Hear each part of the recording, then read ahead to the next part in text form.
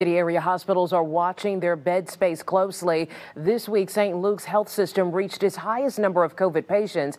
It caused them to divert ambulances to other hospitals while they work to lower the numbers. Fox 4 Sheree Honeycutt spoke with hospital officials on what this means.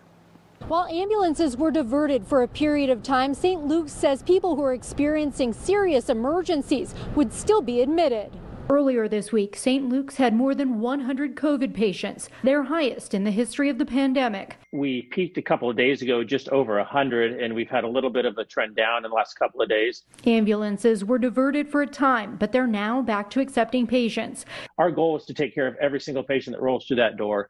We have a mission that we are there to treat our community and treat our patients, and we do whatever we can to keep our patients coming through our ambulances to our facilities.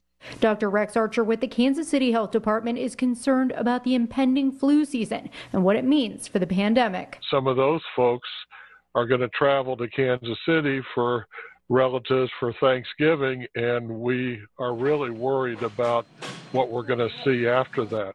Are we anticipating with Thanksgiving that we will hit a very bad third wave? Unfortunately, yes. Dr. Archer says wearing your mask is the best thing you can do to keep people from getting sick and keep patient numbers low. Sheree Honeycutt, Fox 4, working for you.